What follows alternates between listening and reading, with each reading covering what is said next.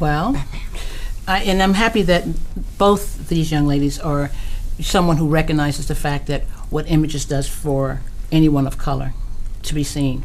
But my objective or reason for diversity being important is to educate white people. I'm here to educate white people.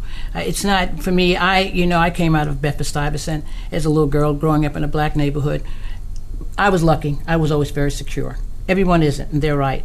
But the most important thing to me for the image of girls of color or boys of color or images in advertising to be seen is because it helps to educate the minds of those who are not of color. That's my objective.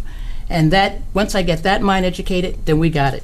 Then we can go forever and it'll never go back. But until I educate those minds, I'm going to always have a problem.